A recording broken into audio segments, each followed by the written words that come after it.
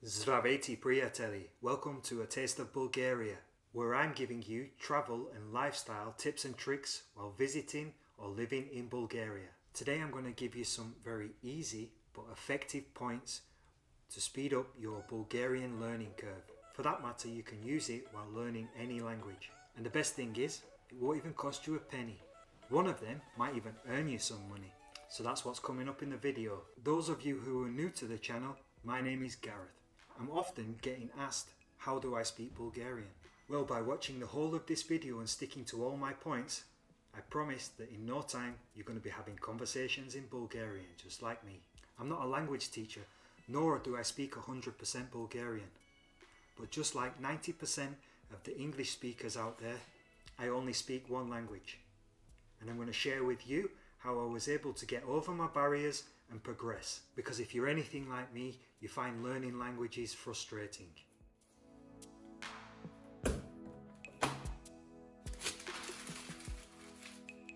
I was learning Spanish for a couple of years while we lived there, but even after 2 years, I still was not able to have a conversation in Spanish. 6 months ago, I started to focus on the Bulgarian language using my system.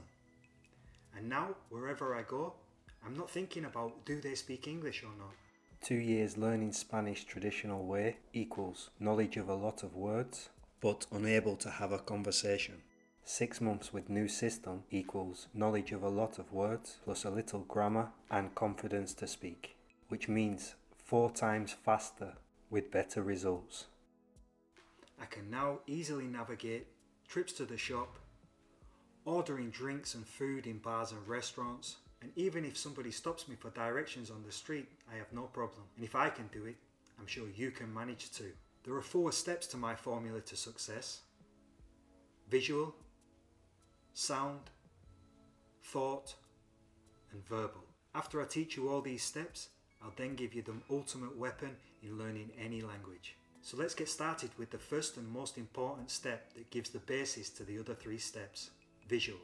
The alphabet that the Bulgarians use is quite different from the one in the Latin languages. Cyrillic, or Kirillitsa as it's known, has 30 different letters, unlike the English language that has 26 letters in the alphabet. Just looking at the strange shapes can seem a little bit overwhelming.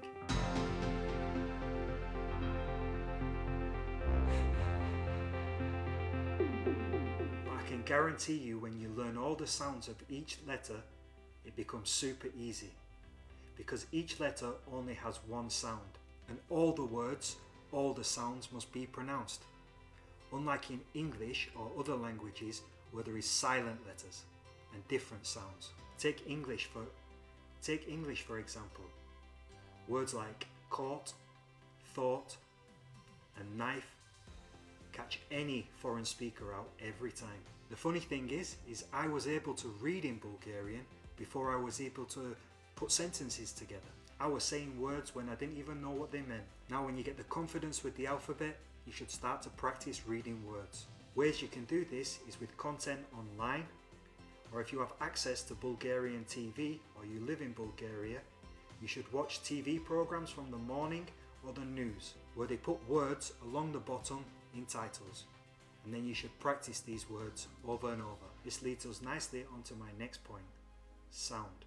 Watching and listening to any language is the key of importance to eventual understanding. Even if you don't have a clue at all about what they're speaking about, you will start to hear sounds and words repeating themselves that will stick in your brain subconsciously. Then, when you come to learn them words, they'll be more easier to remember. In this time, you should also be building your vocabulary. One of the best ways to do that is with flashcards. There is an app called Anki Flashcards that's amazing and free. You can download it to your computer. It's also available on your mobile, but that version isn't free. You can create your own custom flashcards by putting single words like nouns, adjectives, or whole sentences together with pictures and pronunciations. Alternatively, there is a library of flashcards made by other users that you can download, or you can check out on the internet for third-party flashcards that you can input. The great thing with this program is it learns how well you remember words, so it won't show you that word again for a longer period of time. And if you still remember, it will push that word even further. Don't forget to add new words every single day to build up that vocabulary. Now this might take a little bit time to set up, but when you're done, you're all set. If you'd like me to do a complete tutorial how to use this program, then mention it in the comments below. If there is enough interest, I will do a full guide to Anki flashcards. Next great tip is to listen to children's stories. The language is basic and it's spoken very clearly. I've found a great channel on YouTube, Bulgarian Fairy Tales. This also contains the English subtitles underneath, which means you can watch, listen to the Bulgarian and read the subtitles. What you should do is in the night time, watch these episodes 2 or 3 times. Then you need to rip the audio MP3 file and put it onto your phone. On the internet, they can show you many ways how to rip audio from video files. Or alternatively, you can just press record on your telephone and record the sound that way. You should then, the next day, listen to these audio files on your way to work, to school, in the car, on the train, multiple times. You should try to remember the English subtitles and the visuals. And then you start to listen and think. Which brings us nicely onto our next step, thought. Now you're never going to learn a language unless you stop to think in your own language and you start thinking in the language that you want to learn. Now you've built up your vocabulary. When you're walking down the street every day, you should start to say the things you see in your head in Bulgarian. Кола, знак, прозорец, магазин, дърво, колело. Well, you can say these things out loud, but you might get some strange looks. But I think it's better to have the focus of everything in your brain. Don't forget to make some notes of words that you don't know. You can then research them later and put them into your Anki flashcards. Later, when you're able to put a few words together, you can also start to say sentences in your head when you're walking down the street. Like this, for instance.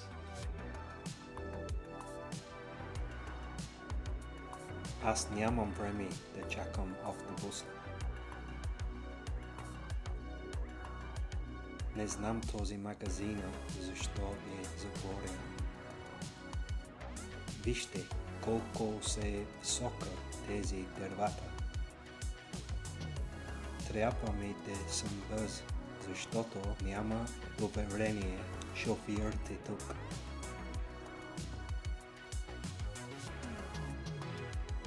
Verbal. The most difficult thing with learning any languages is having the confidence to speak. You don't want to sound stupid, but no matter how much grammar you learn, how much words you learn, you're still going to make mistakes at the beginning. Even after months of having confidence how to speak, you're still going to get things incorrect. And the key is to learn not to care. And how do you do this? Practice, practice, practice. Well, if you're stuck for somebody to practice with, then I have a great website for you. Conversation Exchange. You can sign up and it's free. You can connect with people by chatting online or meeting with them physically in person because they want to learn your language. They will help you practice theirs. This is an absolute win-win situation and there is no limitation to how many people you can connect with. And when you start to speak in the language, it's like a snowball effect and your confidence and ability will grow tenfold. So don't forget, you need to put all these 4 steps together. And then you can move on to my secret weapon. I know that not everybody will have the ability to do this, but if you can, it's definitely a game changer. The problem for us English speakers, and the reason why we don't learn another language, is because no matter where you go, there's someone not so far away who can speak English, and we get lazy. So this means you need to take yourself out of your comfort zone by going somewhere where they don't speak English at all, like in a Bulgarian village, and just go have conversations with people. Or better still, you can do like me. In the summer, I took a job in a hotel kitchen where I think only 3 people from the 20 people I had daily contact with spoke English. The rest only spoke Bulgarian. This was an absolute breakthrough for me. Now my confidence is through the roof. I'm able to have conversations without having a problem, whether I understand or I'm understood. I know that there is another way that I can talk my way around now. I hope this video has helped you out, and if it has, please give me a thumbs up. so we can help spread this video to other people. And if enough people wanted me to do the video for the Anki flashcards, that'll pop up here. If you want to see how I challenge myself with my daughter with a language challenge, then this video should pop up here. I look forward to seeing you on one of them videos.